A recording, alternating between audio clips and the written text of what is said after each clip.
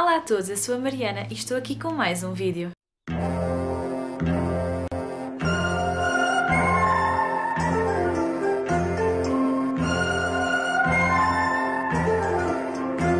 Hoje trago-vos um vídeo um pouco diferente. Vou fazer uma tag 50 factos sobre mim. Vou fazer esta tag em comemoração aos 100 vídeos que já lancei aqui no canal. Assim ficam a saber um pouco mais sobre mim. Então vamos começar. Facto número 1. Nasci no dia 10 de 2 de 1998. Isto significa que eu sou do signo de Aquário, um dos signos mais criativos de todo o zodíaco. A minha primeira alcunha foi-me dada ainda na maternidade. Como tal, a minha primeira alcunha foi Cenourinha. Para além desta, tenho outras, como bebidas meias altas, ruiva, ruivinha. A pergunta que mais me fazem é: és portuguesa? Sim, eu sou portuguesa, os meus pais são portugueses, não há ninguém estrangeiro na família e não há mais ninguém ruivo. Eu tenho sardas, mas elas só se notam no verão. Quando eu era pequenina, eu tinha caracóis, mas quando me cortaram o cabelo a primeira vez, eles deixaram de aparecer. Mais um facto interessante sobre mim: eu tenho os dedos mindinhos tortos.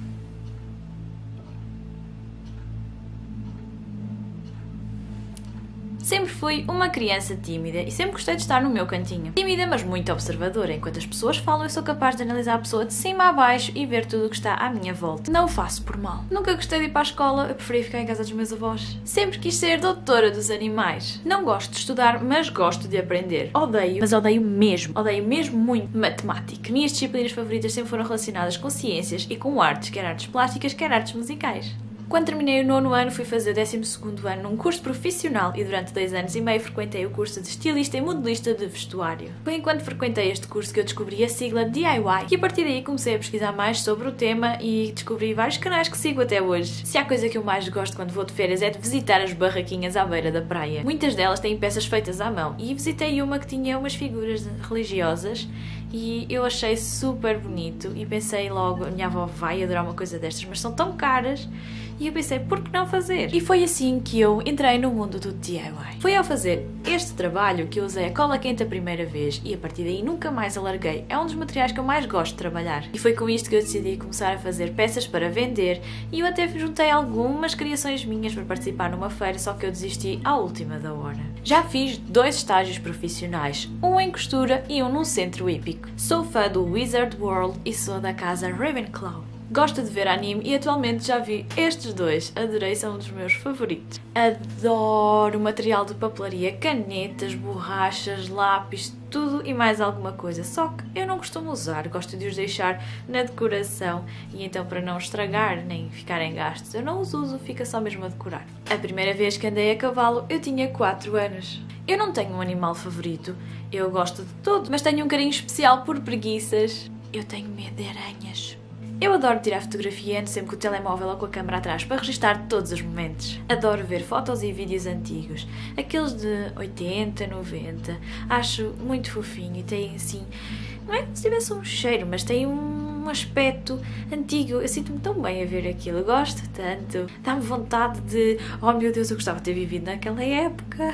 Tenho a infeliz mania de, quando tiro uma ficha da tomada, encostar os dedos aos dentes. Porquê que eu faço isto?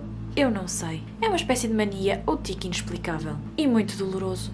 Eu gosto de músicas e não consigo escolher uma única só favorita. Tenho tantas, gosto de tantos cantores. Quando estou a comer e uso faca e garfo, uso a faca no lado esquerdo e o garfo na mão direita. E eu escrevo com a mão direita, portanto, quem mais come assim, comenta aqui em baixo.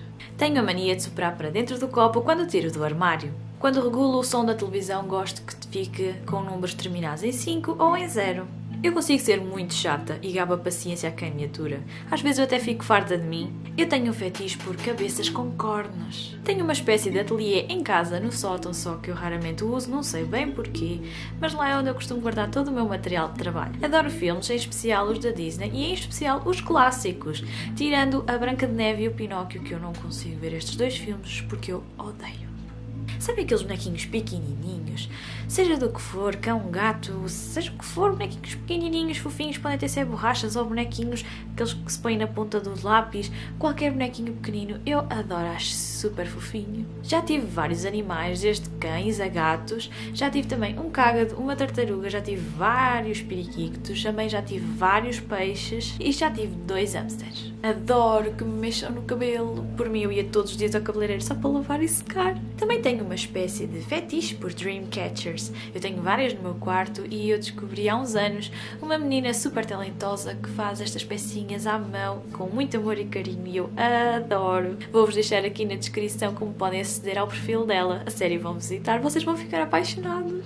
Agora uma coisa assim meio hardcore. Eu já usei alargadores com 10mm. Sou uma pessoa desorganizada e muito desarrumada, em especial quando estou a fazer algum projeto de DIY. Adoro espalhar tudo, deixo o meu quarto em pantanas e a minha mãe passa-se bastante vezes. Eu tenho um curso técnico superior e profissional em produção animal. Gosto de ajudar os outros e gosto de ser útil quando alguém tem algum problema. Já realizei um objetivo no percurso da área veterinária.